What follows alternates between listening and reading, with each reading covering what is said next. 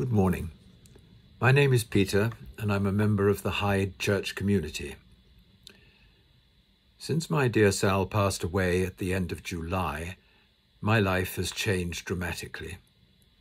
We grew up together as childhood friends, and now, after 57 years of marriage, there is a gaping hole to be filled, an entirely new dynamic to be developed and nurtured, and a legacy of love and service to be honoured. For me, my faith is a vital rock to build upon, and I'm relying it on a lot at this moment. So I thought I would share how my day starts and ends. Sleep is a movable feast at the moment, and there is often plenty of time to think in the early waking hours. It's easy for the world's challenges to claim pride of place, but before they do, I try to center my thoughts, slow my breathing, and bring myself towards the presence of God. This prayer is a regular for me. Lord Jesus, in this day and all that it holds, I give myself to you.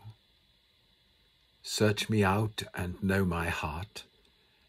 Let me hear of your loving kindness in the morning, O Lord, for in you I put my trust. Show me the way I should walk in, for I lift up my soul unto you. At the end of the day, I again try to be still in my soul and relax towards sleep. Here is a Celtic blessing that came to my attention quite recently. I read it often, and I hope it brings a sense of completeness to you too. May the blessing of light be upon you, light without and light within.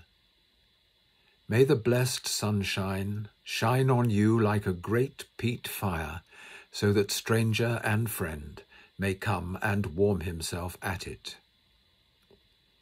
And may light shine out of the two eyes of you, like a candle set in the window of a house, bidding the wanderer come in out of the storm.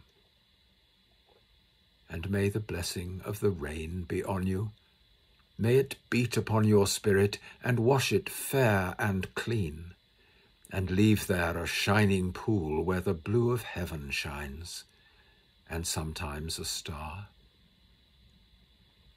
And may the blessing of the earth be on you, soft under your feet as you pass along the roads, soft under you as you lie out on it tired at the end of the day.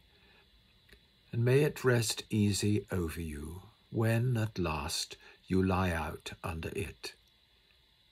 May it rest so lightly over you that your soul may be out from under it quickly, up and off, and on its way to God.